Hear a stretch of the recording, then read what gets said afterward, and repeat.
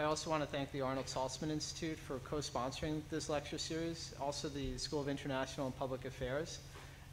Thanks to all of them for making all this possible. And thank you especially to Bob Jervis for coming tonight and for speaking with us. I think many of you already know Bob Jervis is the Adlai Stevenson Professor of International Politics. He's also been the president of the American Political Science Association. I mean, normally introductions of this kind, you'd rattle off all the other kind of impressive titles that he's had. But I always think it's more interesting to hear something about why he's had all of these titles. And the reason, I think, was never more apparent than if you were in this room last Friday.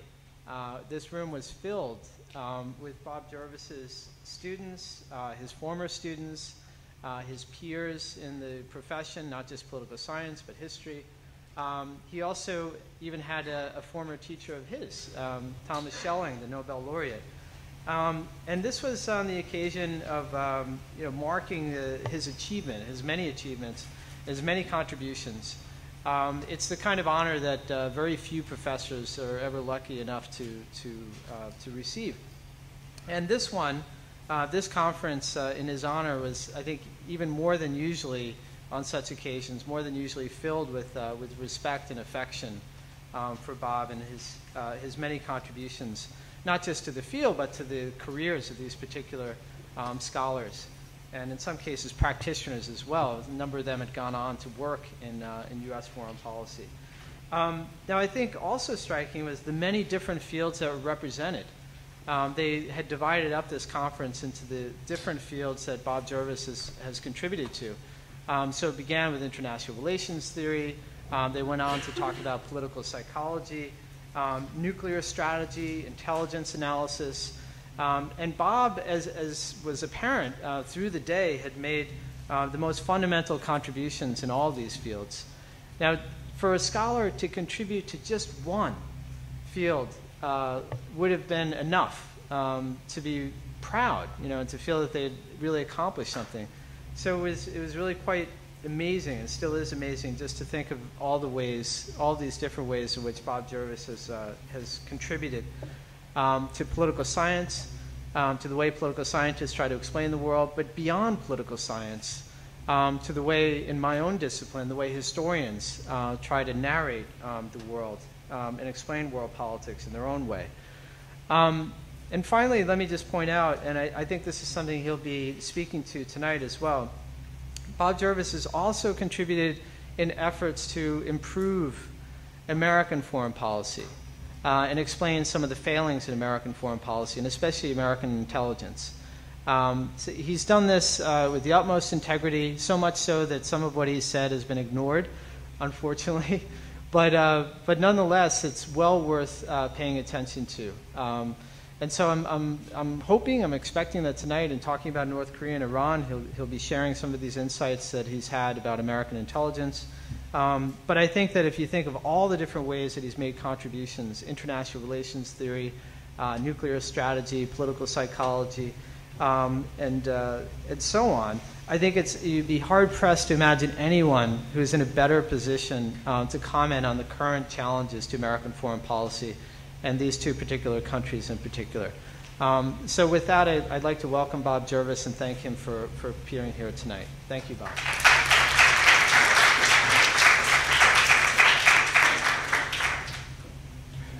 Thank you, Matt. It's a pleasure to be here. In some ways, the question of nuclear weapons, both in the Cold War and now, do bring together a lot of the interests of mine that Matt talks about. In fact, being born in 1940, some of my first political memories deal with nuclear weapons and new and strange things, and I've been puzzling about them ever since. What I want to do is talk about nuclear weapons in the Cold War in two somewhat different ways, and then the carryover to Iran and North Korea.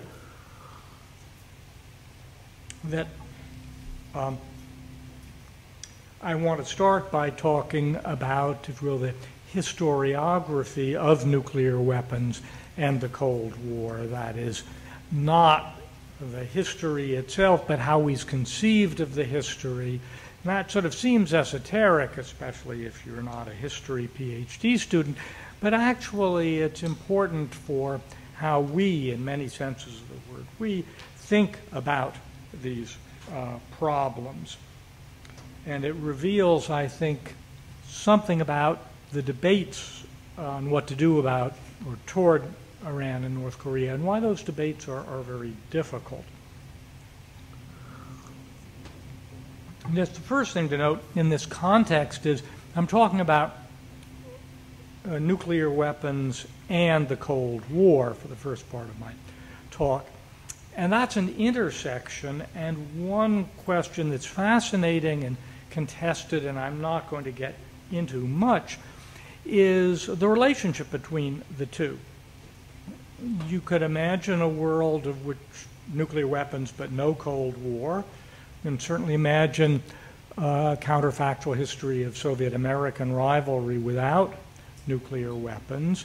More broadly, historians and political scientists differ on how, not only on exactly what role nuclear weapons played in the Cold War. Did they stabilize it, destabilize it? I'll talk about that later. But how central to the Cold War were nuclear weapons?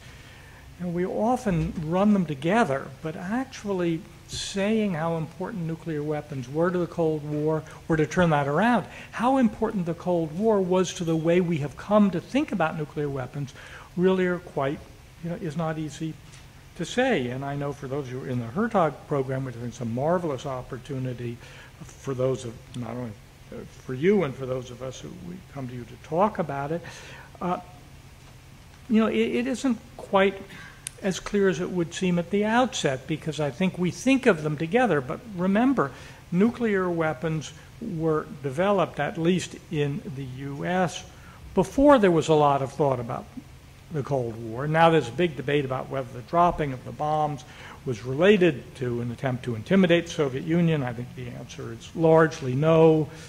My good friend Campbell Craig and his co-author Redchenko make the really ingenious argument that the Hiroshima bomb was not related to the Soviet Union and the Nagasaki was. It's ingenious, as I've told Campbell. I think it's wrong, but it is ingenious.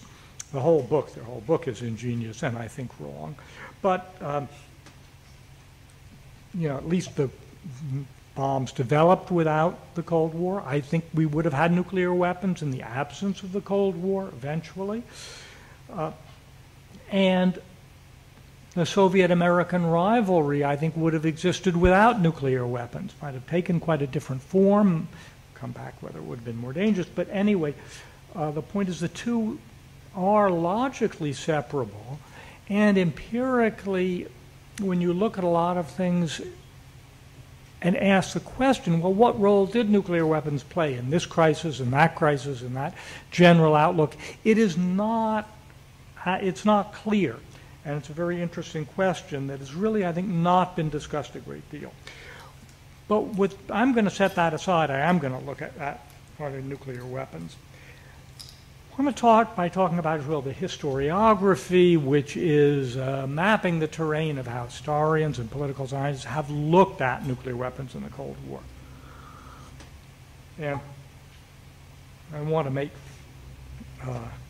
see how many points, 4 basic points,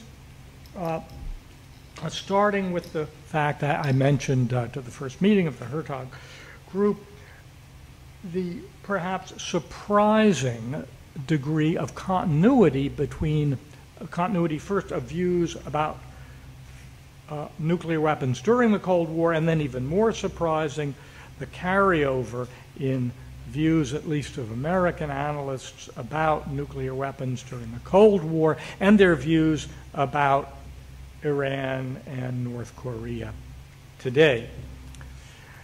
That right from the start, that is really the fall of 1945, that is the month after the bomb was dropped, people were started thinking about nuclear weapons.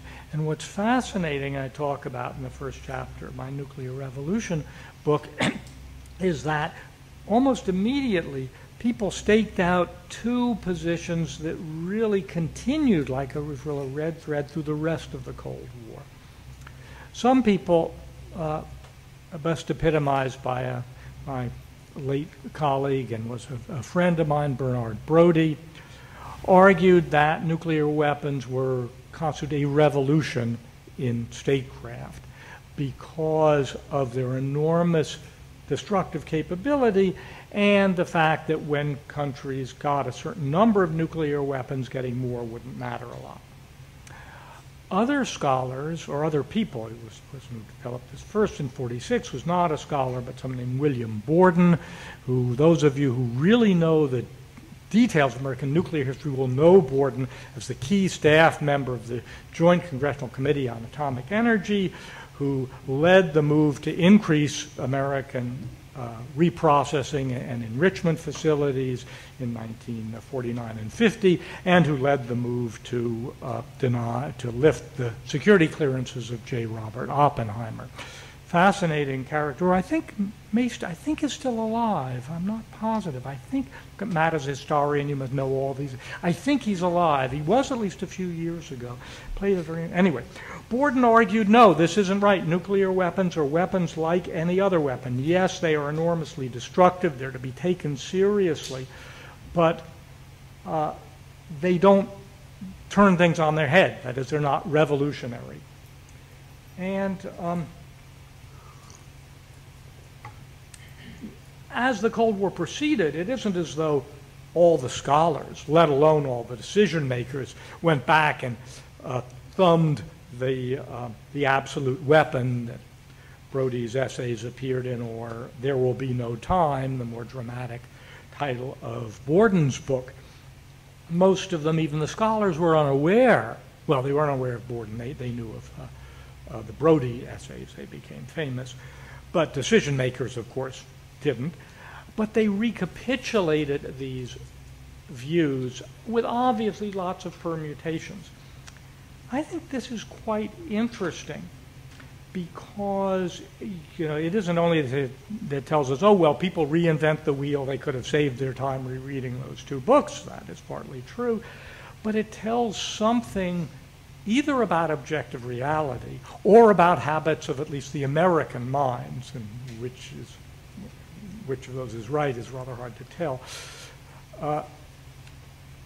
Because people kept coming back to these two as different foundational ideas.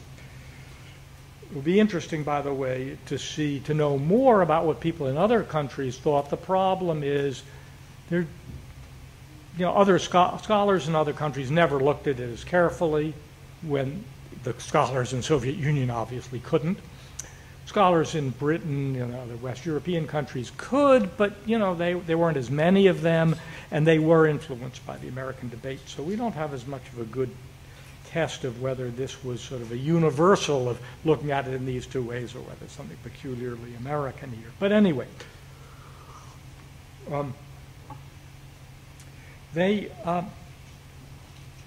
this leads to some specifics that I'll get into in the second half, but the interesting point for the historiography is the relative lack of change throughout the Cold War and into the post-Cold War period. Now, I say relative lack.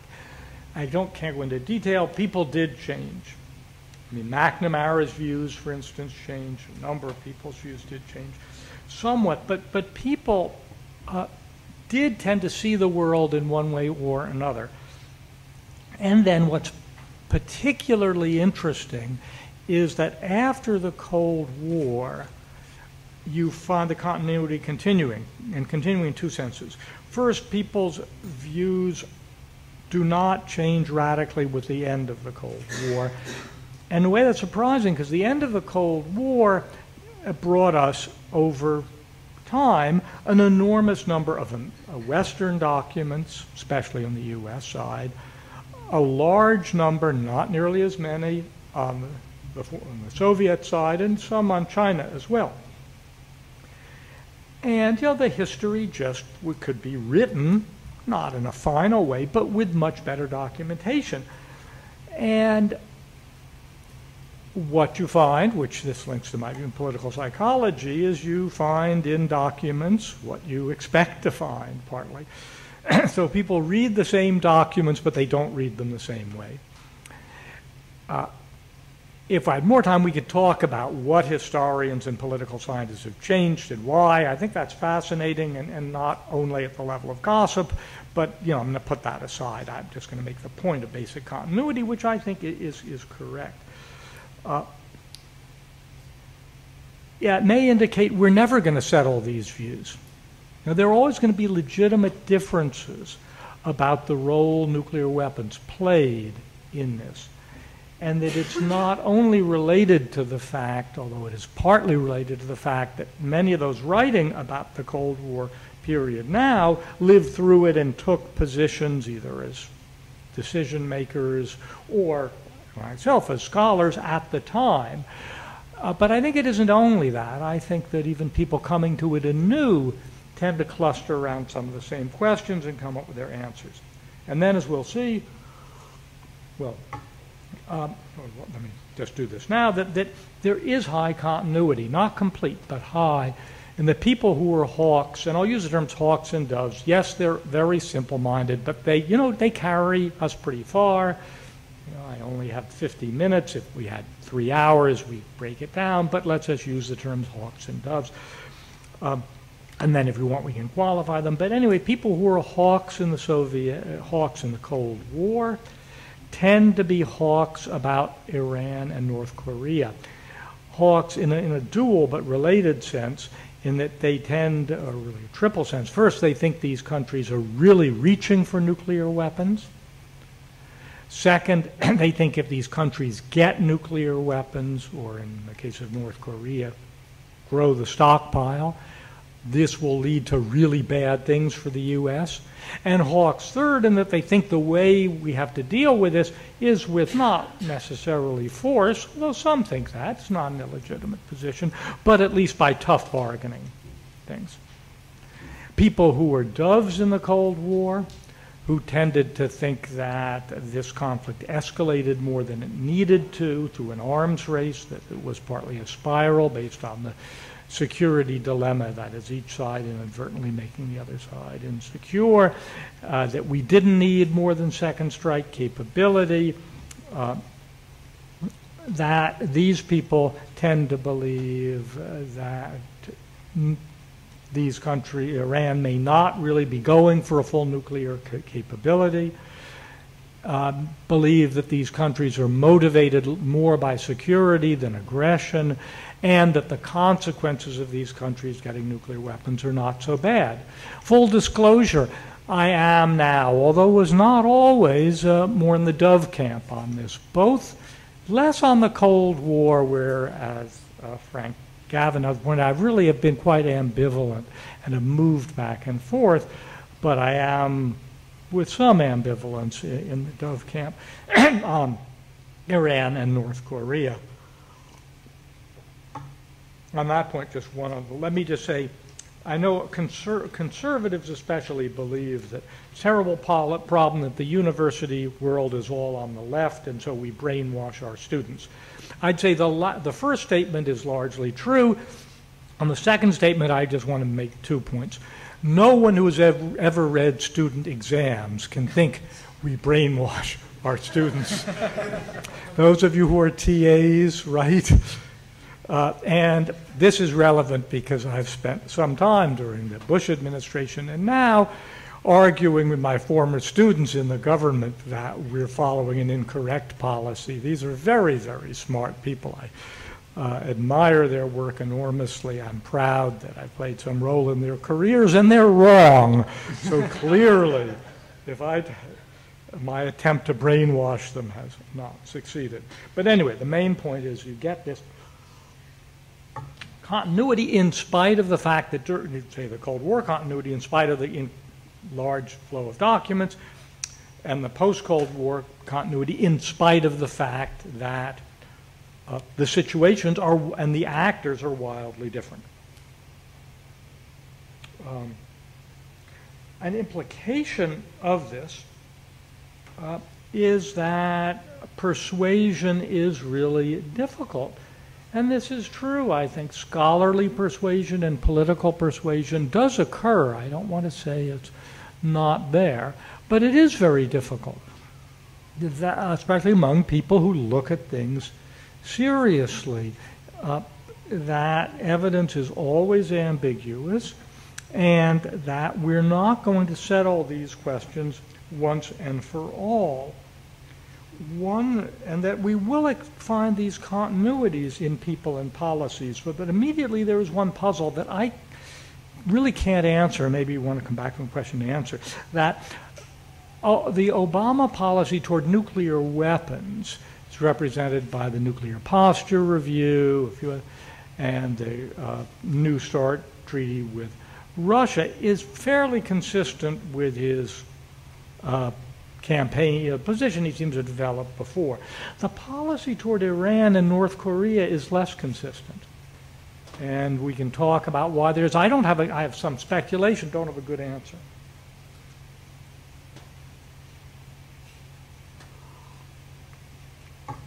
Third point on the sort of the historiography is that the current world affects the past, as well as vice versa.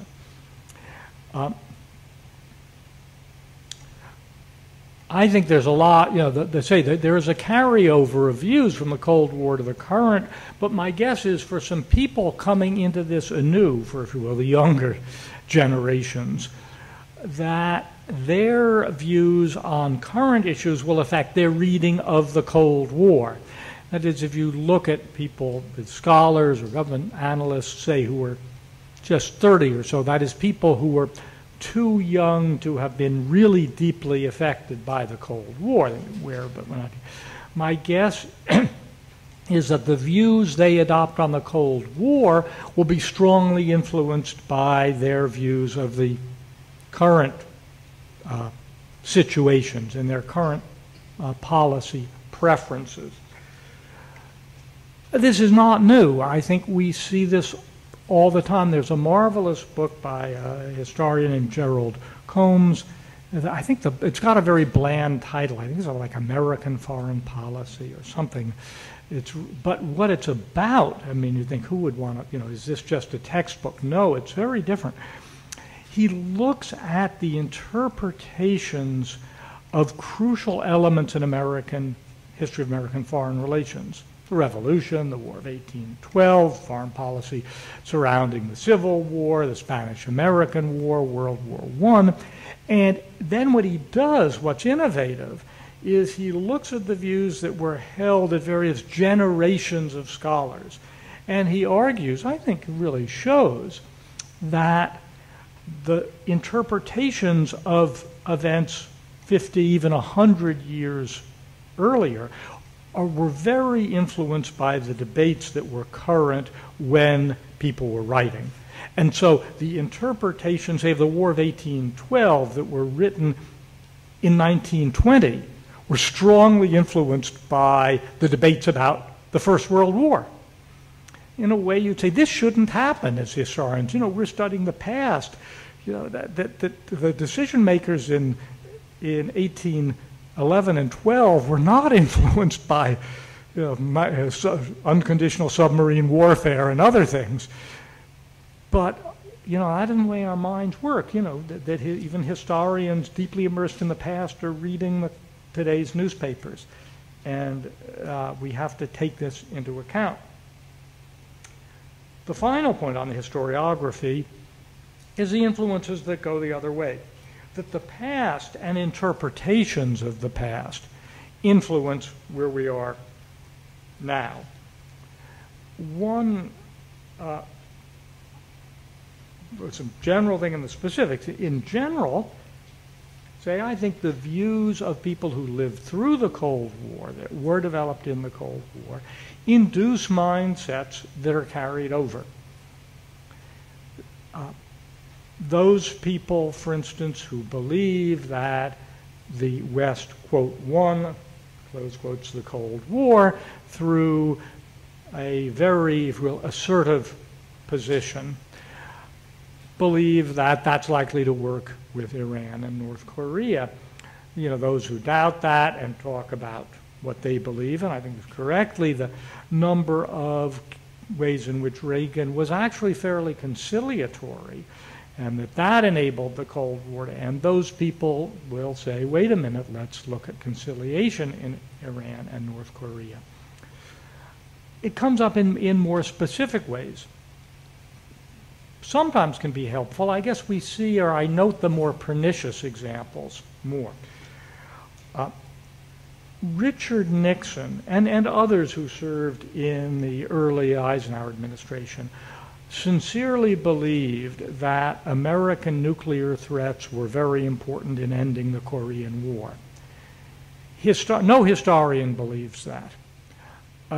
The question of the debate ranges between the view that they were totally unimportant and the view that they were marginally helpful. That's where the historical debate is. But Nixon and others believed they were really very important. This, I believe, helps explain his behavior in Vietnam. He didn't make explicit nuclear threats, but as others know the period, understand, he did various things that attempted to show that he might use nuclear weapons, that he was not completely, in control of things, and various things. Similarly, I believe, his nuclear strategy, which I think was not really crucial to him, was affected by his view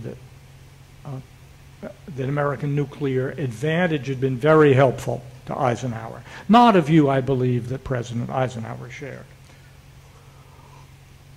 Naftali and Fursenko, in their book, argue that Khrushchev believed that Soviet nuclear threats were very important in getting Britain and France to halt the attack in Suez, and were important in protecting Iraq 2 years later. No historian believes either of those things, but if we're to understand Khrushchev's behavior, it's important to understand the lessons that he drew.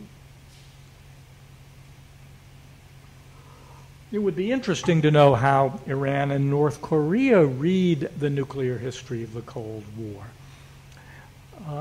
Granted that countries pay most attention to the things that affect them most, so Iran presumably pays less attention here than North Korea. North Korea, of course, was the target of American nuclear threats.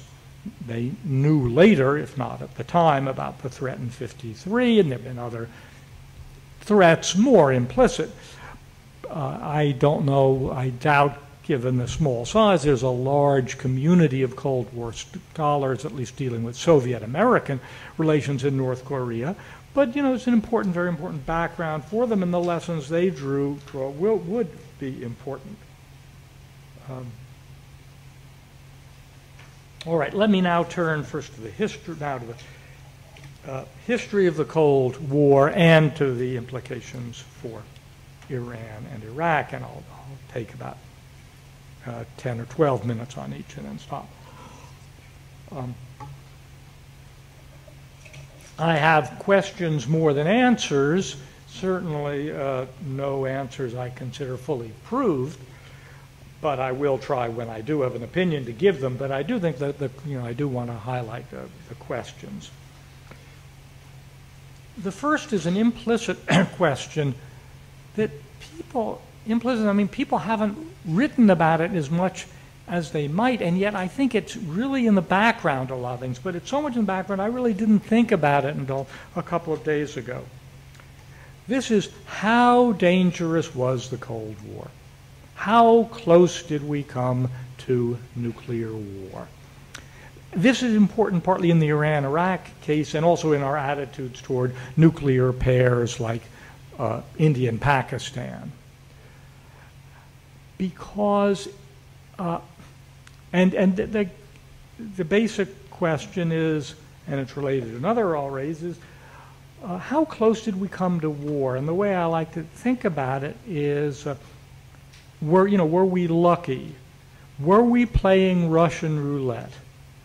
And if you play, if there are enough barrels in the gun, and if we only look, say, at crises and not every, take every day as separate, if we look at crises that got really serious, we could say there were a handful. Quibble how many, but let's just say 10. Well, we didn't have nuclear war. Does that mean, we spun, there were a large number of barrels in the gun, and, we spun it and we got lucky, and if we'd done it another 20 times, we probably would have had a different result? Or does the fact that we avoided nuclear war at all turns mean that really this was fairly safe, partly safe because people believed it was unsafe? It's a very hard question, and it's just on many levels. One is, in retrospect, how safe it was. Another is, how safe did people think it was? And then related to that, what I alluded to before, how do beliefs play into the interaction? It isn't even entirely clear what we mean by how safe it was, or how close did we come to war. What does close mean? I think what it means is, if we close our eyes and imagine a different history, counterfactuals, tweaking small things, would you have gotten war? Not making enormous change, making plausible changes. If Nixon had been elected in 1960 and Khrushchev had put missiles in Cuba, now you might say, wait a minute, if Nixon had been elected, Khrushchev wouldn't have put missiles in Cuba. Not crazy, hard to say anyway, but let me just assume that he would. Would we have had nuclear war? That's if Kennedy had had a slightly different outlook.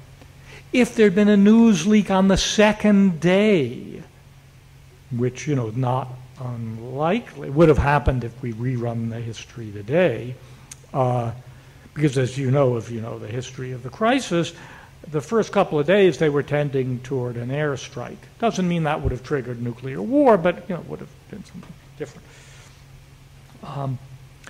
Another way is sort of, again, just thinking of more crises. Let's say there'd been another 6 or 7 crises. How likely would we have had it? It's, I think, one goes almost by gut instinct, and I admit I go back and forth on this. I think it was more than luck. We did have a pretty long run of history. But as we know, just looking at the Gulf of Mexico, having a pretty long string of cases where you don't have an oil blowout doesn't mean you never will. In the same way, having that long string of not war doesn't mean that you never were close to war. One thing, you can also, again, on people's beliefs, you can look at some of what people said, especially in the Cuban Missile Crisis. Yeah, there are problems with that. If you want, we can get into question.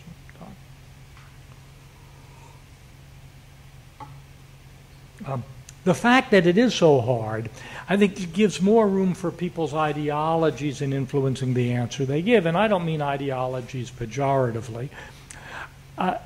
People who believe in, who worry a lot about nuclear spread tend to believe we were lucky. People who believe, similarly, who worry a lot about, I think, North Korea and Iran in particular, say we were lucky, and I'll come back to one part of that. So people who were more relaxed about, at least in retrospect on the Cold War, tend to either favor proliferation, and even Ken Waltz, who's written the famous book, and it doesn't really favor it, he just says, wouldn't be as bad as you think, tend to be more relaxed here. A related question is, did nuclear weapons help stabilize the Cold War? did they reduce the chances of war or not?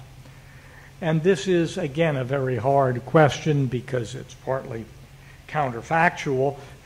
What we'd, even a political scientist who believes in the comparative method, would say, well, we could compare nuclear with non-nuclear worlds. And we can say there are a lot more wars in non-nuclear worlds. We can do this two ways. We can look at the history of the world of superpower relations, rather, great power relations before 1945 and after 1945. You know, the world after 45 is bloody, but the great powers, in this case the Soviet Union and US, don't fight each other. Before that, you get a lot of wars among great powers. I think that statement is true, and I think this is one of the things that leads me to think, on balance, nuclear weapons did stabilize the Cold War, although there were ways in which it destabilized it as well. But I think the fact that most sensible decision makers, and all of them had this degree of being sensible, realized what an utter catastrophe World War would be, meant that they were conscious to stay far from the brink, even during crises. It also meant, in a way in which beliefs can affect behavior, that you got what we call self-denying prophecies. After a while, due to various partly academic or government and academic studies, most people in the US, not so much in the Soviet Union, came to believe the greatest danger was what we call crisis instability, what Tom Schelling called the reciprocal fear of surprise attack. That is, a belief that what was really dangerous was crisis instability. What was really dangerous was if you had a crisis and either, or even worse, both sides believed that striking first would bring enormous advantages. Then even states that wanted to avoid war would fight, because they would see that whoever struck first could win the war, and whoever waited could be destroyed. That view, whether it's right or wrong, is debatable, really drove a fair amount of American defense policy from the late 50s on. It led the U.S. to do various things to make sure its retaliatory force was secure, and to do things to minimize, not entirely to zero, but to minimize the degree to which it threatened the Soviet retaliatory force. And I think those stabilizing factors were important in crises, in both reducing the number and in making them less dangerous than they otherwise would be. But note, this view doesn't really explain why there was no war before the Soviets had second strike retaliatory capability. The Soviets did not get this till, we can debate whether it's 1961 or 1964. The difference is partly how you read Soviet submarine-launched forces. But there's a long period when the Soviets don't have second strike capability, and yet, as my colleague Dick Betts has shown in his book on nuclear blackmail, the U.S. decision makers act as though the Soviet Union does have second strike capability, which is sort of a puzzle. But nevertheless, there is a significant period before this, including, of course, the famous period of the American nuclear monopoly. And the view I've just given won't explain why the U.S. didn't launch a preventive war, which, as Mark Trachtenberg has shown, American decision makers did give serious thought to. But I do think in many ways, nuclear weapons were stabilizing, but they were not entirely stabilizing. As Frank Gavin points this out in the recent IS article. First, the very fact that war, the total destruction, the destructive nuclear war, led war to be something everyone in power thought about all the time. that couldn't help but heighten tensions, even if you were pretty confident of peace. It also meant you were constantly worried on the other side getting a usable advantage, even if you were not sure what usable advantage meant. And it also meant you tended to give not worst-case analysis, but to worry quite a bit about worst case and to do some things to try to counteract that. It did mean it did feed to some extent an arms race, a lot of debates about whether there really was an arms race, and we could come back to that. But it certainly gave a general tension to the relationships. Another way in which nuclear weapons made the situation, affected the situation, I don't want to say destabilized it, was it led to a general concern, if not preoccupation, with domino effects, credibility, and reputation. And these three things are linked. And I'm running out of time, so I'm not going to go into that more, except say that if you think, because nuclear weapons war is disastrous, it means it's hard to make the threat to go to nuclear war credible. That means you have to say and do a lot of things to increase the credibility. That increases your concern with domino effects of various kinds. It increases your desire to look tough because that's what protects you.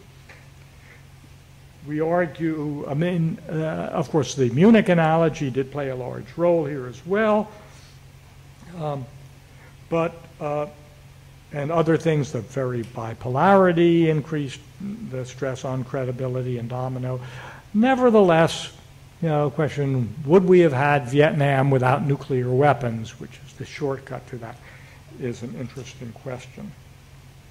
Third question, I now want to move quickly, is one I'm just going to raise, not answer, but people, it's related to the nuclear revolution, but it cuts it a little differently. Whether nuclear weapons really are very special, category by themselves, or whether they should be available for use as any other weapon is, to quote Eisenhower. And people, I think, minds just somehow shifted often, especially decision makers, without their fully focusing on it. Sometimes they saw them as a weapon, and sometimes they said, no, these are very, very different. The final question that we confront in Cold War history, and then I'll come to the relevance for today, is encapsulate some of these. What do you get with nuclear weapons? What do they bring states? One thing may be status. And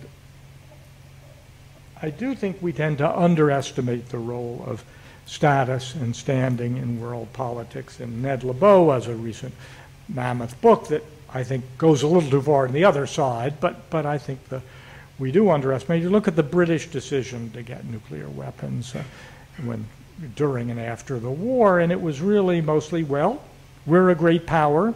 Great powers have the best weapons available. Nuclear weapons are the best weapons available. Ergo, it really wasn't more analysis than that. I think the French desire to get nuclear weapons, I think, was less because they were afraid the U.S. wouldn't protect them, and more they knew the U.S. had no choice but to protect them, and so they could stick it in the American eye by trying to increase their status by getting nuclear weapons. But clearly, one reason nuclear powers wanted it was for deterrence. The basic idea, articulated most fully by Waltz in the Proliferation, that nuclear weapons may not be good for a lot of things, but they're good for deterrence. No one is going to attack us if we have nuclear weapons. I need to flag another issue here because it will come up again in Iran and North Korea, and that is not only the question of deterring attacks on your homeland, but also extended deterrence. That is, do they protect against threats against your allies? Something Britain and France and today, say, India and Pakistan don't really face, but the U.S. really faced, because the heart of a lot of the debates in the Cold War on nuclear strategy came down to what makes extended deterrence credible? What would make it credible that the U.S. would do the first use of nuclear weapons because it could not contain a conventional Soviet invasion of Western Europe? I think when we look at what nuclear weapons could do and look at the history, and here I'm just going to give my conclusion without the evidence because I'm past time, and the evidence is, as usual, ambiguous, I think it bears out what theorists like Tom Schelling said and that I elaborated on, and that is that if you look at the history of the Cold War, nuclear weapons are better for deterrence than compellence. That is, they're better at keeping the status quo, at convincing the other side not to do various adventures than they are to making changes in the status quo that you want. They're in that sense much more defensive than offensive. It's easier to make the threats to react with nuclear weapons to protect what you have and to protect your allies than it is to threaten to use nuclear weapons unless the other side retracts its position. This is something we debated a lot in the Cold War because the hawks said the American threats of extended deterrence are incredible. Kissinger, when he left office, said, time and time again, I stood up before the Europeans and said we'd protect them. How could they believe that silly thing? You know, of course we couldn't. First, this was irresponsible. Kissinger said this during the Cold War. It was, it was really not a helpful thing to say, whether it was true or not. But luckily, I don't think the Europeans took him seriously then or later, so we were safe. But was a big debate. The hawks said we have to do all these things to bolster not our direct credibility, but the credibility of extended deterrence. Dove said, for reasons take me afield, but it's in my book on nuclear revolution, that really extended deterrence is quite robust. The evidence, again, ambiguous, partly counterfactual, back to the question how close we came to nuclear war.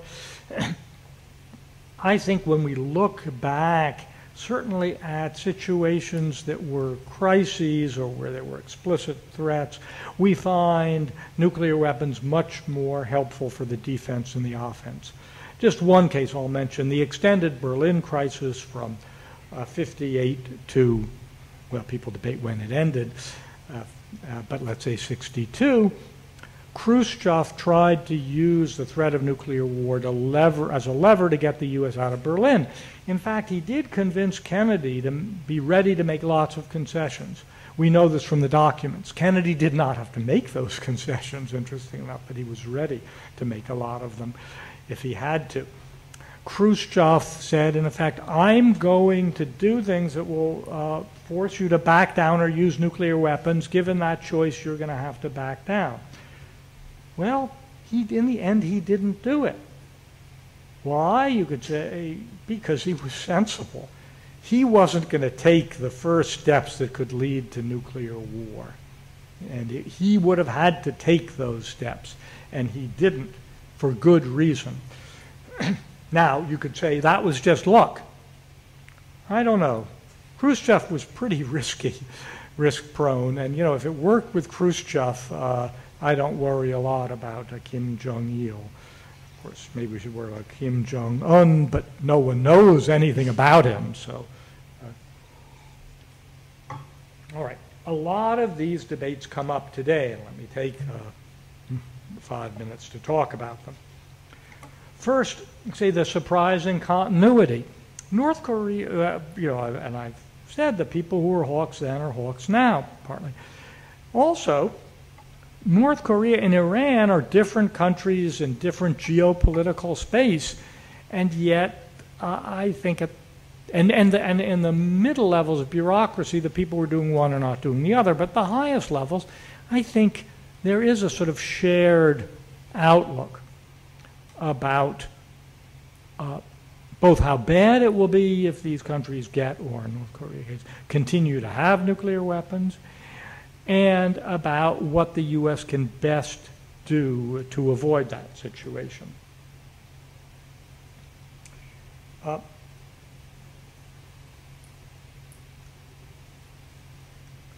The Hawks believe that North Korea and Iran both are dedicated on getting nuclear weapons. I mean, North Korea has them, and will use them in ways that will harm American interests, or at least there's a large enough probability of that that we have to, take that very, very seriously.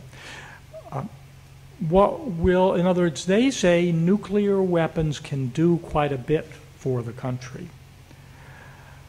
They say, first of all, why would these countries want nuclear weapons unless they were going to get a lot out of them? Because it's costing both these countries a lot in money and in international opposition. So that shows they must be strongly motivated. They must think there are really very, very large counterbalancing gains. More specifically, the Hawks say that nuclear weapons will allow these countries to play a much larger role on the world stage. Status can be important here, and just as countries pursue it, it can be in the interest of countries to deny other countries of status. That is, we may not want Iran and North Korea to have high status for obvious reasons. Second, the Hawks believe and believe the Cold War shows that nuclear weapons will allow not only status but more concrete gains. Gets back to the question of extended deterrence. No hawk, well, almost no hawk expects an unprovoked attack from North Korea or Iran on the U.S. First, those countries are a long way from an ICBM.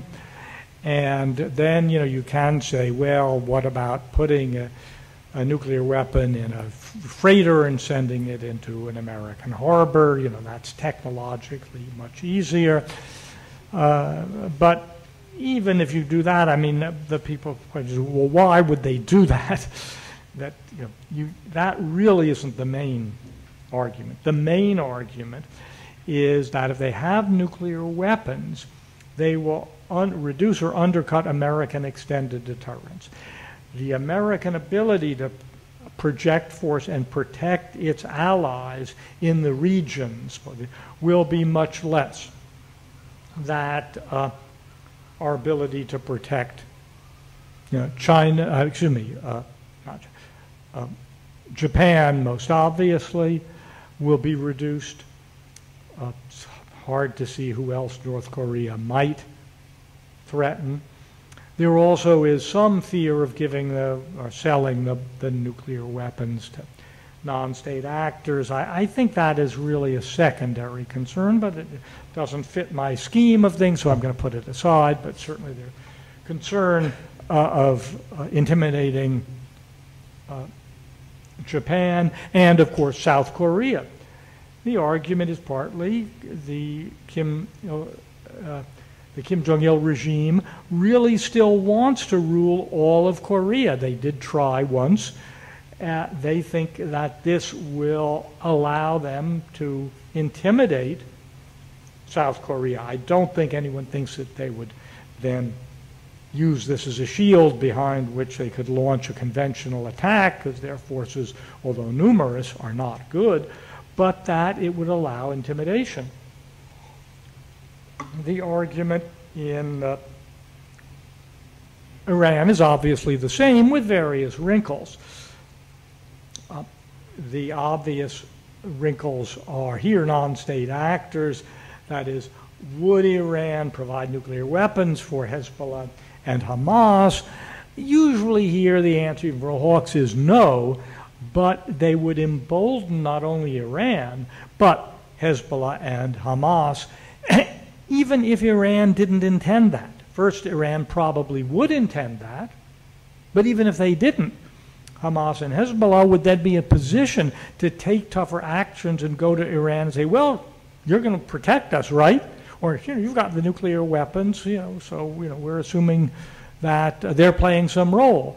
And Hezbollah and Hamas might believe this. So even if Iran were not emboldened, others would be.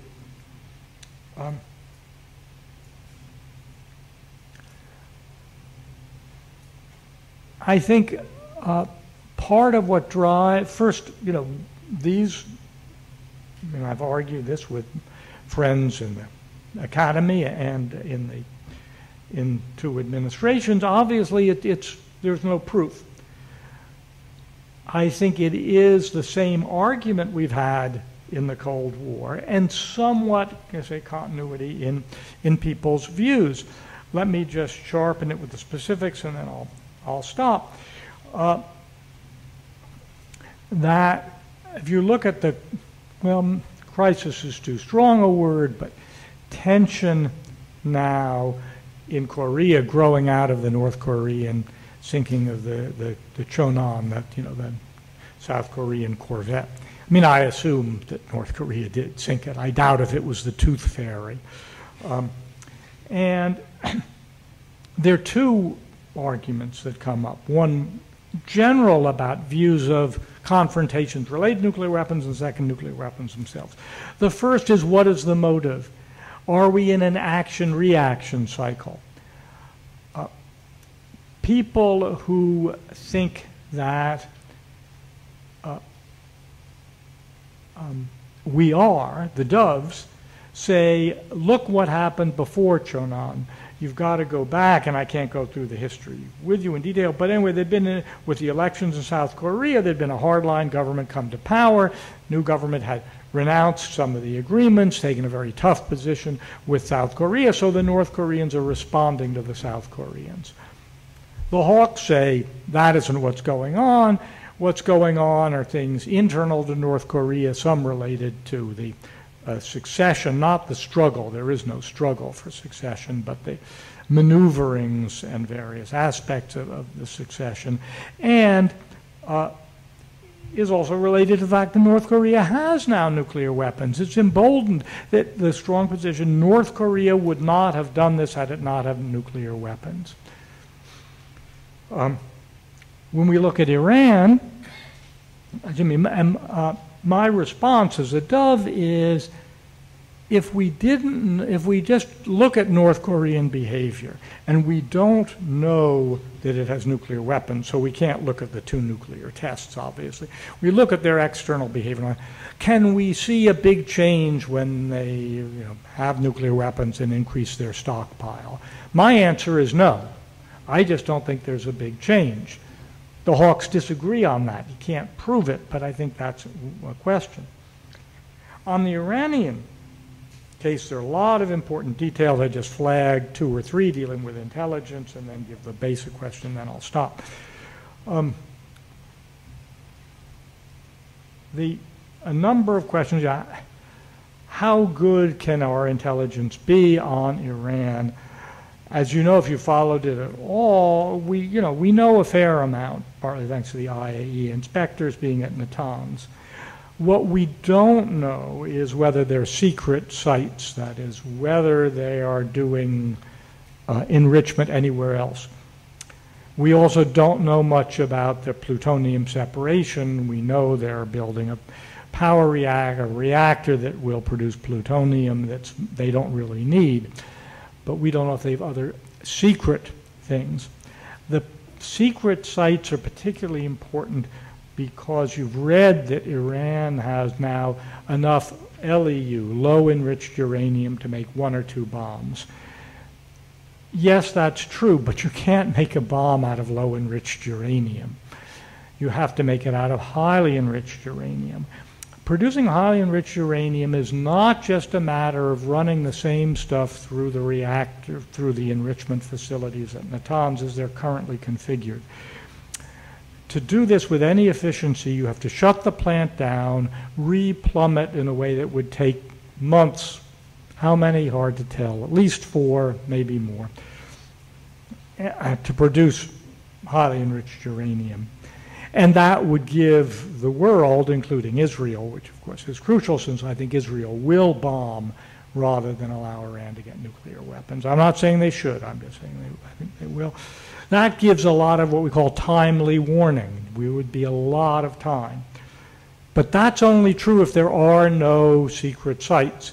If there are secret sites where they're doing both low-enriched uranium and highly enriched, or they are somehow smuggling some of the stockpile from Natanz to the sites where they're doing highly enriched uranium, then we could be taken by surprise in a way that would be nasty.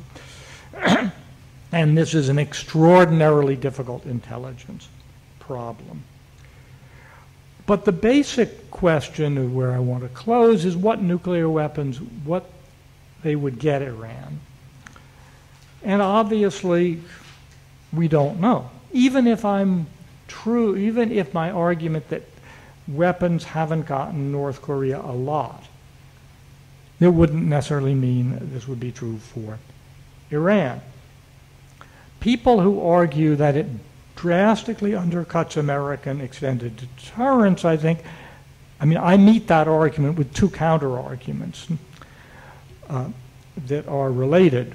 First, this really paints American deterrence as really very weak. And when you work through the logic, I have trouble with this. I've written about this in detail in my the chapter that was in the European Journal of IR in the spring of 2003, and a chapter in my American Foreign Policy in a New Era, when I talked about how I believe that even if Saddam had nuclear weapons, and I believed the intelligence, I thought he was getting them, that he could be deterred. And I think that argument holds for Iran as well. And I go through some fairly intricate deterrence. You know, he thinks that I think things, and I won't do that because it's already in print. Say you just substitute Iran for Iraq, just change the last letter and you get the basic argument. But I do want to first that this argument that, oh my God, if Iran gets nuclear weapons, it's going to be all this dreadful, paints an image of the U.S. as remarkably easy to deter. And I don't find that convincing. I would also ask, and I have asked people involved, and some of them have said this is useful, and some have said they've put it on briefing slides at some times, is what are we now deterring Iran from that we couldn't deter them from doing if they had nuclear weapons? Because if you're worried about they got nuclear weapons, you're saying that we are now successfully deterring Iran in ways. I'm not sure how long that list is. About it was a year, 18 months, 2 years ago or something. Iran sees some British sailors, in the disputed waters off the Shatt al-Arab. And the Wall Street Journal ran a typical Wall Street Journal editorial saying, oh my God, they're doing this, think what they would do if they get nuclear weapons. My reply is, if Iran had done this when they'd had nuclear weapons, the Wall Street Journal would have said, oh my God, they can do this because of nuclear weapons. They never would have done something like that had they not had nuclear weapons. It's not amenable to proof, but it is one of the central questions. Then finally, and before I stop, why, if they're not going to be able to push us around, why do they want nuclear weapons? I think they want nuclear weapons partly for status. I think Iran, by the way, is not going to go all the way to nuclear weapons, especially if we have the right policies. Not sure they'll do it if they have the wrong policies. But anyway, but why do they want nuclear capability? I think they know, as we do, what I said from the Cold War, nuclear weapons are more useful for deterrence than compellence. They live in bad neighborhoods, as the realists put it.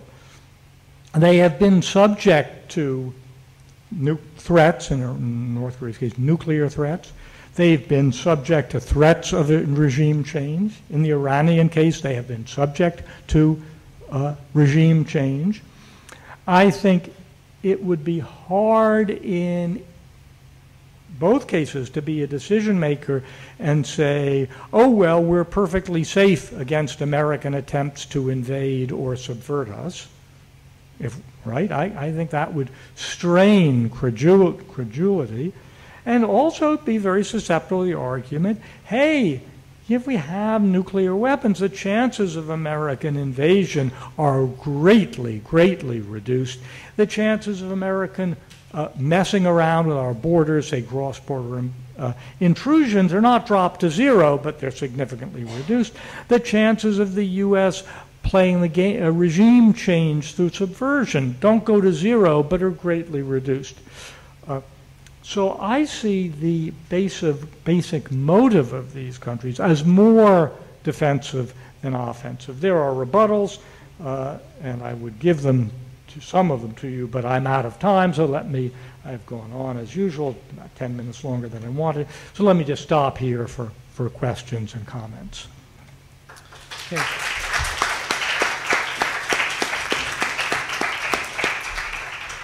So those who'd like to pose questions, I'd invite you to come to the microphone. This is being recorded. So if you could please come to the microphone.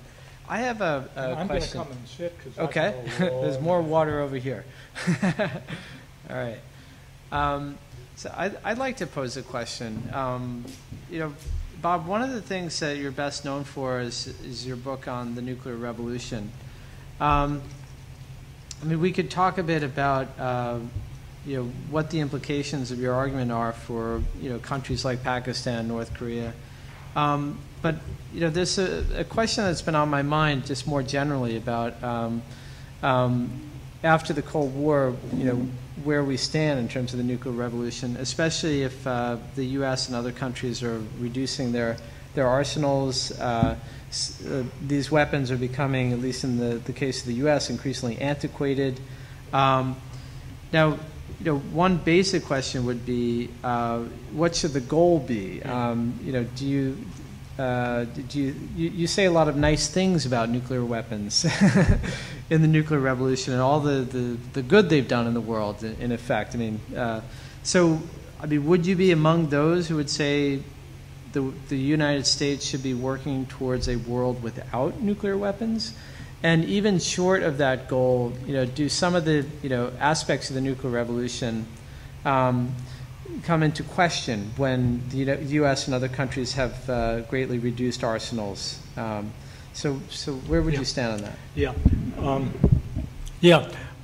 No, I am strongly against the, a paradoxical thing. Yes, the U.S. would be much better off if nuclear weapons and knowledge of them disappeared, because we have enormous conventional superiority. We can beat up anyone we want with two hands tied behind our back, right? I mean, just look at the figures. No one can stand up to us. Now, guerrillas, that's different. We can't make Afghanistan a democracy, but we can do what we need to do. So we'd be much better off if there were no nuclear weapons. But I'm strongly against the global zero, because you can't get rid of the knowledge of how to make nuclear weapons. Almost 50 years ago, Tom Schelling had an article on this, I think it was in Daedalus, that talks about why this is so dangerous. Because if you get any crisis, each country worries about the other getting nuclear weapons, and you get back into a version of reciprocal fear of surprise attack. Oh my God, they might be developing it or thinking of developing it. We'd better, oh gee, they realize we're thinking that way, so that will redouble their efforts. Well, it has to redouble our efforts. I think that is very dangerous. And if Obama, when he'd been a student here, had taken my nuclear weapons course, I'm sure he would not have arrived at this position. Most, the Gang of Four who oppose, who say we should go to zero, we know some of them don't believe it.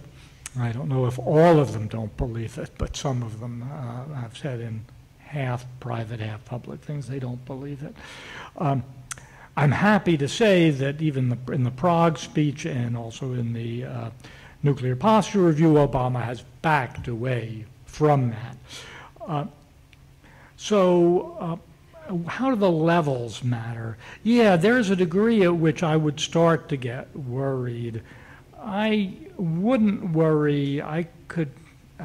Part of it is you'd have to be able to really go through the typical wonky scenario stuff in the way that I used to have to try to do in the Cold War, and thank God I've given up. But certainly we're well above that number. And I gather we were willing to make cuts in some ways. The Russians were willing to go deeper in others, and you know, in the end we couldn't agree, and we got the numbers we got now. I don't think the numbers matter a lot, except symbolically, and the symbols aren't trivial. So probably what you want is eventually to trend down a little more, but you don't have to go to a lot. You do have to do two other things. One, just technically, I think you do have to do the stewardship. There's a real technical debate on how safe the stockpile is. First, a lot of it's classified, and although I do classified work, I don't do it in the nuclear area. And anyway, it's highly technical. You and I could see all the papers and not make head or tail out of them. So I do whatever we all do in this. I listen to the people who I felt convincing in the past, like Dick Garwin, and Dick says not to worry, and when Dick says not to worry, I don't worry. I believe the stockpile is fine, but I just am taking people's word for it. So, but not only do you have to make the stockpile fine, you have to make sure that military takes the stockpile seriously. And of course, Gates fired, the two top people in the Air Force on this thing when they flew the bomber with the cruise missiles on, didn't know they did it. And that's really hard because it used to be nuclear weapons were a fast track in the Air Force. And now, right, if you're dealing with the nuclear weapons, you're a dullard. They're never going to be used. It's what you do for the people who were never going to get promoted, along, and you need somewhere to park them in retirement. And that's a real problem organizationally. How do you take this and as seriously as it has to be when, in a way, you're saying you're never going to use them? That's a real challenge. But I do think, say, we have the paradox that we'd be better off without them, but we don't want to move. We don't want to move to zero. Okay. Question from Frank Gavin. Bob, thanks. That was terrific, and I always learn so much from when I hear you talk, and reading your stuff. I go back to it, I wrestle with it, and one thing that I was wrestling with, and still wrestling with, and it came out in your talk and comes through in the Nuclear Revolution book, is this core question of, are nuclear weapons stabilizing or not? And I think you admitted, and I think I feel the same way. It's, I go back and forth on this. But one way that I try to think about it is that maybe it's not the question of their mere existence or who possesses them, but what people decide to do with them. Now, obviously, they're very related. But connected to that, I think your book, there's the two big arguments that you make. One, that nuclear weapons are essentially stabilizing because they help in a defense-dominant world, they support the status quo, is essentially right for people who use them with those purposes. But when people try to do more with nuclear weapons than the sort of simple, basic deterrence, you get into problems. And where I think that is a real problem, we all think about the coercive uses of it, but I think it's with trying to extend deterrence. And this is where I actually have some difficulty with your book and some of the arguments you make. You say, well, in fact, extended deterrence has very, very low requirements. The Soviets probably believed we were going to use these things. And this is where I'm not so sure, because it's very clear to me that even in a non-nuclear world, the Soviets understood that the United States had a great interest in not being attacked. But of course, we know the Cold War was about the U.S. applying its nuclear umbrella to any number of contingencies, territories, situations that couldn't really remotely be seen as necessarily core interests. And in fact, and that brings up all the questions that we've talked about before about questioning, is the U.S. serious? Do they have the resolve? Do they have the will?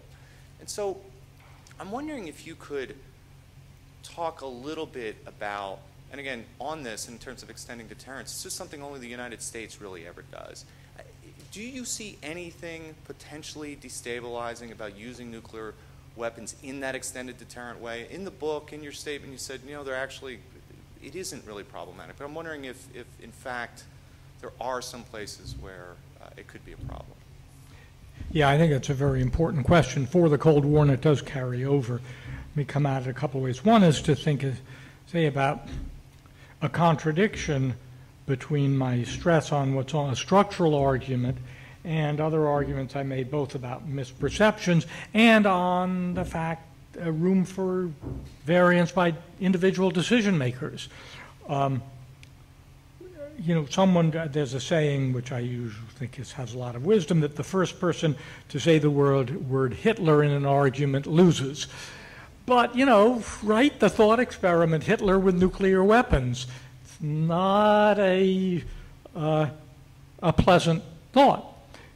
Let's say we're talking, I went to Max Verhaaley's class, or at the end we were talking about Hitler should have stopped in 1940. Imagine Hitler with nuclear weapons in 1940, and he certainly could have held on to what he conquered and maybe much more. So it is susceptible to differences in decision makers. The reply is, well, that's true, but Hitler really is a very unusual, thank God. And during the Cold War, we had, a certain number of presidents, too late in the day for me to count them, and first secretaries, a fair number, and they didn't, none of them was highly risk-taking, and so that we have some data that people who were fairly different didn't really do crazy things. But that doesn't mean that the next time we roll the barrel in the revolver, we're not going to come up with someone who really doesn't understand. Next part of that, I think, more on the Soviet Union, also in the Cold War. In retrospect, a number of people, including, I think, Condi Rice, have said, oh, well, when justifying the war in Iraq, and saying, in effect, Saddam would be hard to deter if he had nuclear weapons. And people say, well, you know, we deterred Mao, Stalin, Khrushchev, etc. And she said, yes, but the Soviet Union really was pretty easy to deter. They were actually status quo powers and sensible. Well, when you read, and here's an element of inconsistency, what Condi and others were saying in the Cold War, they were not saying that. The Hawks were not saying that the Soviets were, you know, little pussycats and we didn't have to worry.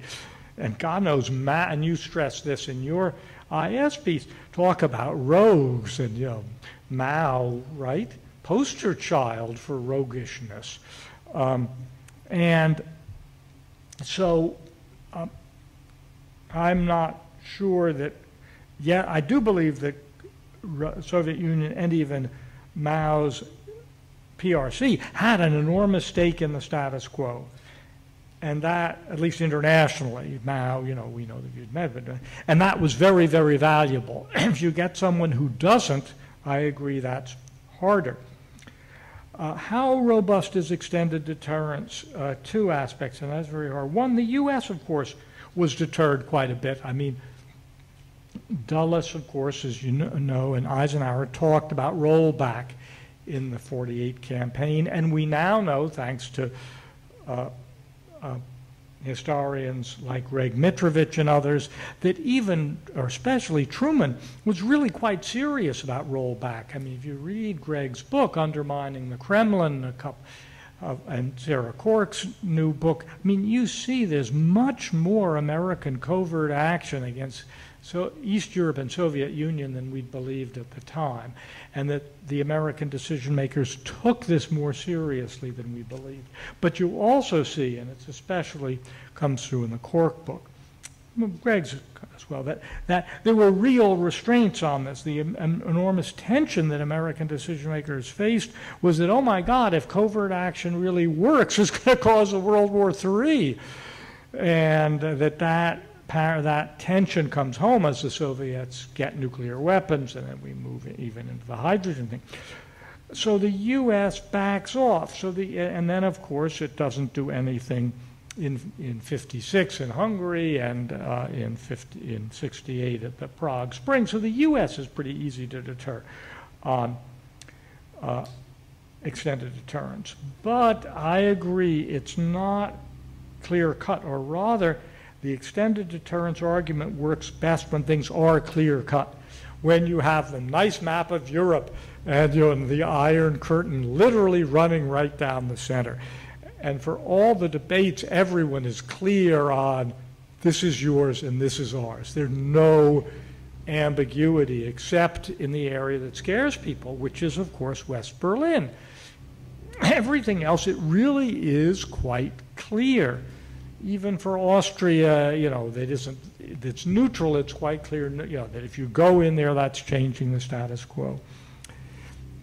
That whole world isn't that way. That's absolutely right. We couldn't use extended deterrence to deter North Vietnam from sending massive conventional force down the Ho Chi Minh Trail even before they had the final invasion in 75. A lot of the story of Vietnam is not a guerrilla war. It is a conventional aspect of conventional war. We tried to deter North Vietnam from doing this. Johnson tried in some ways. Nixon more explicitly. As those of you who know the history know, it's a fascinating story, still very debatable. And furthermore, it's interesting what he says about why we can do it. And I mentioned this last Friday. He says, Johnson couldn't do it. What's the difference between Lyndon Johnson and me? He said, Johnson didn't have willpower. I have will in spades. In fact, I think he doesn't, and I think he says it because he's trying to give himself Dutch courage on it. But in any event, let's take him more seriously, and he thinks this is going to work, and it doesn't. It shows, and this brings up the 2 points you make, and I think they're right, or there were 3 points. First, here's a gray area. There is a line in Vietnam, but this is partly a conventional invasion, but it isn't entirely so. The line between North and South Vietnam is for us, if you will, a wall. For the North Vietnamese, it isn't, I think. They see it as one country. They see it as a partition that's forced on them and that's temporary. It isn't a wall that's permanent. Not only it doesn't have legitimacy, it should, but it can't last. It won't last. So for them, it's not clear. For us, it is. Relatedly, what is here? The balance of interest. And there's ambiguity. You read about what I wrote on balance of interest, what Glenn Snyder, who was one of my professors, wrote. It's not bad, if I say so myself, but it's a little hard. You don't have to be a quantitativist to say, how are we going to operationalize these things? I say we convinced Khrushchev to back down in the missile crisis. Yes, we gave concessions, but nevertheless, I think we did largely wouldn't back down, but because our stake was greater than his stake. People who disagree say, how do you get that? Aren't you proving that by the result? His stake was pretty great in it, too. After all, Cuba was, in some sense, politically, not geographically, behind the Iron Curtain. He was no longer able to protect Cuba as much. Yeah, how do you know the balance of interest was on the American side? And what about different countries' reading of it? This is very squishy. I think that's right. The balance of resolve is even squishier. First, is it the same as the balance of interest? We say, no, it's got a balance of interest component, but it also has a general component of, if you will, national will. But the Nixon shows how hard it is to demonstrate will.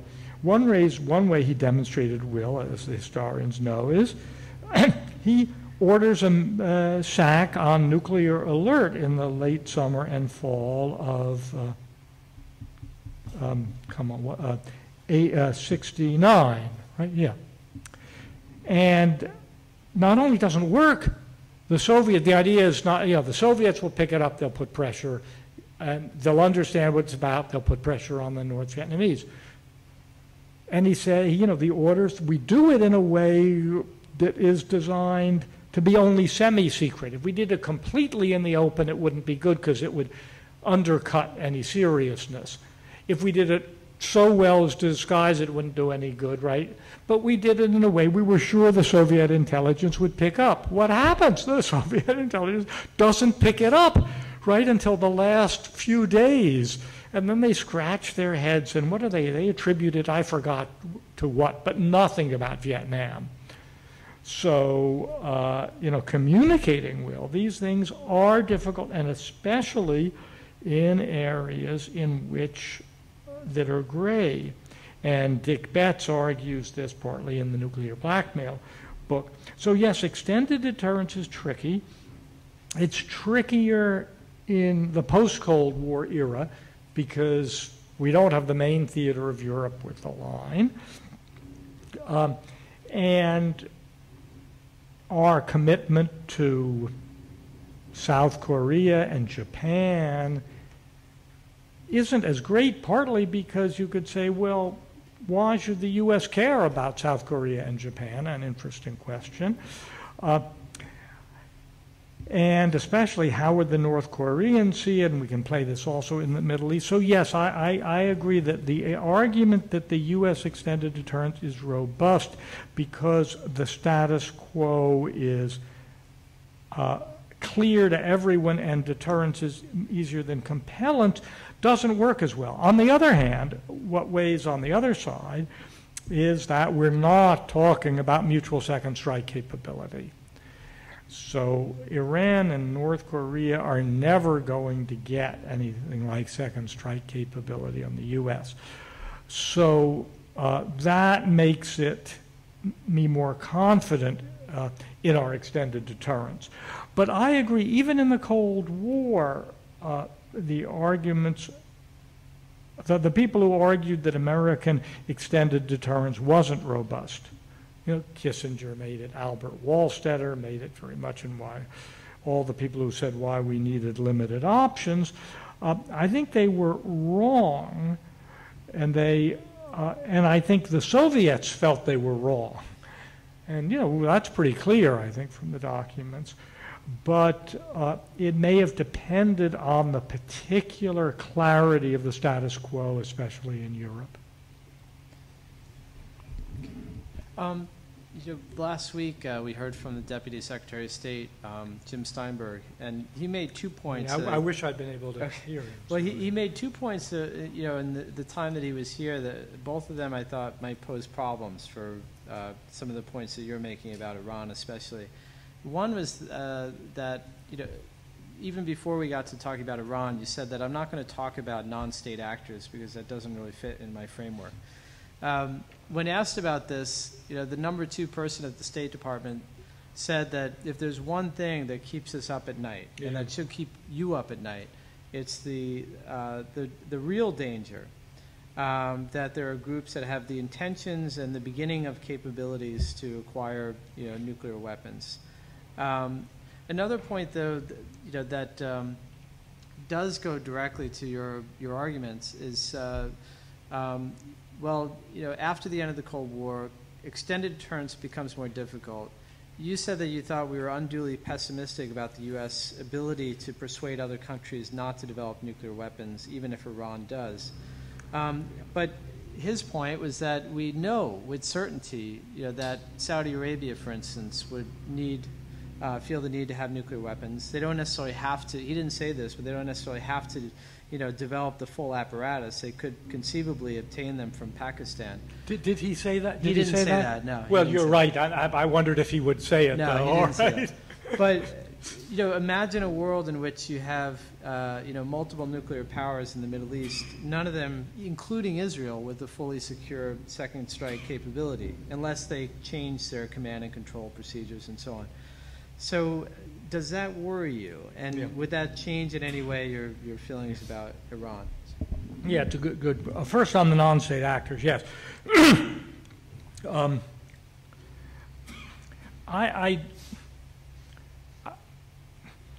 I think some of the worry is exaggerated but even a slight worry is worrisome. I mean, slight chance. I don't worry about Iran giving nuclear weapons to Hezbollah or Hamas, because I think they know very well it would mean the end of the regime, their regime. I mean, I think if they did it in secret and it wasn't detected, they're safe, but no one gets benefit. If Hezbollah or Hamas used it, I think Israel would destroy Iran. I think Iran would believe that. So, and we can question, and I know very little about this, what is the depth of the Iranian anti-Israeli commitment? But it can't be so deep as to put its own life at risk. So I don't think it would give it. Could Hamas or Hezbollah steal it from Iran? I doubt that. I do worry that if Iran gets nuclear weapons, they will not put in place as quickly as possible all the ancillary things they need. That is the command, the physical security, the locks, the command and control. Presumably it would be held by the IRGC, not the Army, and that's not entirely good news. Would the other leaders realize that, how much you really need to lock the damn stuff up in many ways, and I would worry a bit about that. On North Korea, the argument is, well, they wouldn't give it, but they might sell it, to which my response is, well, let's just bribe them. I mean, if we think that's what's driving the North Korean regime, why are we doing sanctions? This makes no sense. And again, I think survival is more. I think we're not going to get sanctions that will push them to the wall. So the selling strikes me as not likely. You can reply, well, what have they been doing with Myanmar? I don't have a clue. And what have they been doing with Syria? What were they doing? And the Syrian stuff is troublesome. We know very little about that. Even the government knows very little. If you'd asked me before Israel bombed the Syrian facility, would North Korea do this? I would have said no. So I admit this shows I don't understand North Korea. A lot of things would show that. And I don't think even the U.S. government has a really good understanding of why North Korea did that.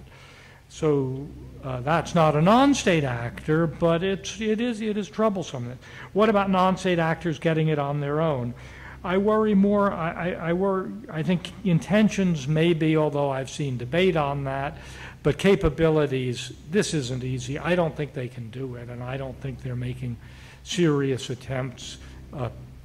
I just think this is really, really hard. Graham Allison oversells, I think, the danger, and ironically, we owe Graham a great debt, because he got on this early, right at the end of the Cold War, the problem of loose nukes, and he really pounded the table, and he convinced a lot of people to take this seriously, and he was right, and they did take it seriously, and now I don't take it seriously. But I think he was right at the beginning. I think he's wrong now. The chapters in John Mueller's book, Atomic Obsession, and his earlier articles, I think are a little exaggerated, but closer to the truth. Okay, on Iran and the spread, yeah. I don't think it's inevitable if Iran gets nuclear weapons that others will. After all, the countries in the region have lived with an Israeli nuclear weapon. Why can't they live with an Iranian? Which is an interesting question about them and their attitudes, and partly shows you're worried more about rivals than enemies. It's hard for them to get it. But they are taking moves now that are precautionary. The Gulf states are moving to increase their nuclear capability, and we've seen that. Egypt, I think, are taking small steps. For them to indigenously produce nuclear weapons is extraordinarily long, difficult, and expensive. And I don't think they do it. But what you said is exactly right. I think the fear is greatest in Saudi Arabia. And I don't think Saudi Arabia could produce weapons of its own in any manageable time. But it is the connection with Pakistan and with China. And of course, Pakistan and China, as we know, have worked together. We know the parentage of the Pakistani, not as centrifuges, but of warheads. I mean, there's a large Chinese role here. Would they do it? Would China and Pakistan do it? It's enough to worry about. Yes, I mean, clearly you have to worry about that. And then do you worry about regional war? Would Iran stand idly by and watch the nuclear stuff start to flow into Saudi Arabia? I mean, I'm not sure. No, that is dangerous. There is a paradox here, though, which I've called to the attention of my friends in the government and say, yes, it is. But, well, which is our policy of deterring Iran is partly built on saying, look, if Iran gets nuclear weapons, awful things will happen. Saying that somewhat undercuts our extended deterrence, because it's saying, oh my God, if you get nuclear weapons, we can't protect our allies. Well, if I'm Saudi Arabia, I'm listening to this, I'm hearing it. So our rhetorical line may be feeding some of these fears. I think if Iran gets nuclear weapons, we would certainly have to do things to reassure the allies. Maybe explicit nuclear promises. I don't think we'd want to station weapons in Saudi Arabia, but there are things I think we could do that would be reassuring to those countries. On the other hand, they might themselves be dangerous and they might not be necessary. They might not be sufficient. So yes, I think the point about, if you will, the second order consequences are real. And in addition, by the way, to pointing to Saudi Arabia, the question, what would the Turks do, is an interesting question. And so yes, I really would like to get Iran, if I don't even get them out of the enrichment business, I would like to keep them a year or 18 months away from nuclear weapons. And I think to do that, you have to engage in diplomacy, which, for reasons I really don't understand, I think we have not done. Just one word and then I'll stop.